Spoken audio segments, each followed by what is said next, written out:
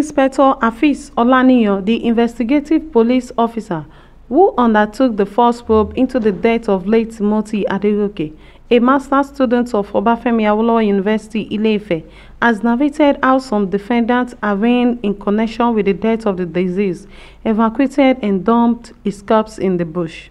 Being led in evidence by the prosecution counsel M. Omosun during the continuation of the trial of Dr. Rahman Adedoyin'S and 6 others yesterday, Olaniyan said from the statement extracted from Adegoke and Oyetunde Kazeem, 2 of the staffers of the Hilton Hotels Ile-Ife.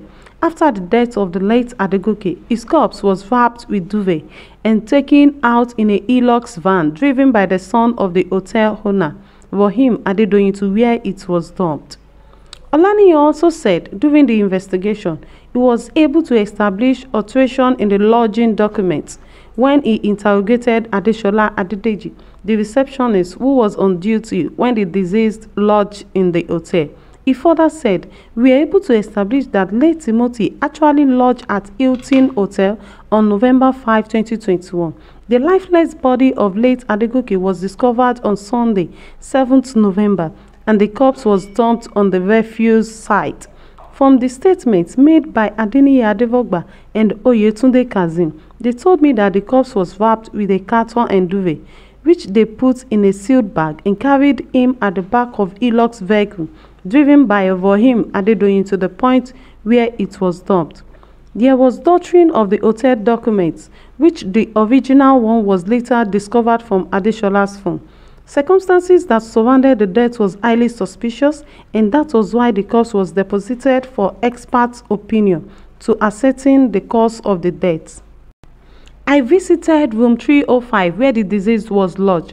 It was observed that the mattress inside the room was new compared to the ones in the other rooms. I asked why the new mattress. The response was that the hotel was initially known to be Hotel de Ganga, and the takeover necessitated the changes of some of the mattresses. Also, I noticed something like blood pattern on the door. We decided to lock the room and went away with the key. On our next visit to the room, we went with an expert, the crime scene manager DSP Kilani. He confirmed that some of the patterns were mere paint, and he took the one suspected to be blood for further examination. Olaniyan also said during his visit to the hotel, he observed that the DVR powering the facility CCTV cameras was disabled, and when he raised the matter, he was told that it was disabled due to the renovation work being done in the hotel. Àkú dédé àsìkò yìí o, gbogbo ìnílẹ̀fẹ̀ wa káàkiri àgbáláyé pátá. Ìròyìn rèé lédè Yorùbá. Gẹ́gẹ́ bí ọ̀rọ̀ tí a ti ń bábọ̀ láti bí ijọ́ mélòó kan, mo fẹ́ tú yẹ́bẹ́yẹ́bẹ́ fún yín lénìí ohun tó ṣẹlẹ̀ nílé ẹjọ́ lédè Yorùbá. Ọ̀gá ọlọ́pàá kan tó dáńtọ́ dáadáa, òun ló wà níbi kéèsì Rahman Adedoyin àti Timothy Adegoke. Òun ló wá sílé ẹjọ́ lánàá o, tó wá jẹ́rìí nípa gbogbo ohun tó ṣẹlẹ̀ nípa bí wọ́n ṣe pa Timothy Adegoke. Kí ni Hafiz Olaniyan lórúkọ ọlọ́pàá yìí ń jẹ́? Èèyàn kan tó lóòótọ́ púpọ̀ ni. Ó sòótọ́ nílé ẹjọ́ lánàá, ó ṣàlàyé fún adájọ́ gbogbo bí ọ̀rọ̀ náà ṣe lọ. Kí ni àwọn nǹkan tí Inspector Hafiz Olaniyan sọ ni pé ó ní nígbà tí àwọn kọ́kọ́ dé hòtẹ́ẹ̀lì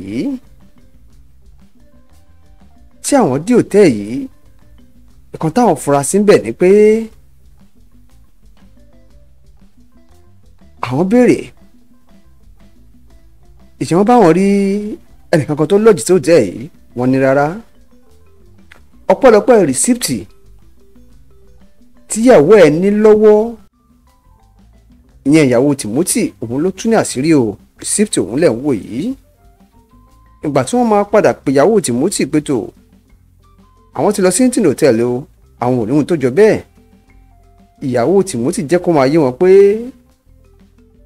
rìsíptì yìí tí ọkọ òun lò láàsì lóòótẹ́ tá à ń sọ yìí, òun ló wà lọ́wọ́ òun yìí. Ó sì dá òun lójú pé ibẹ̀ náà ni ọkọ òun máa lọ́jì sí.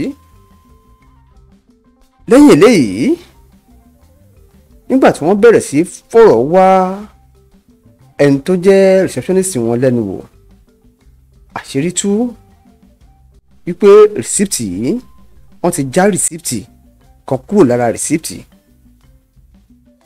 Ibi tí ó ti mú fura lọ́wọ́ rèé. Báwo náà ṣe máa já rìsíptì kúrò tí ò bá jẹ́ pé ó ní bá mi inú? Láti bẹ̀ ọlọ́pàá ti rí pé ẹjọ́ yìí nǹkan kan ṣẹlẹ̀ ní hòtẹ́ẹ̀lì yìí táwọn gbọ́dọ̀ ṣèwádìí dáadáa.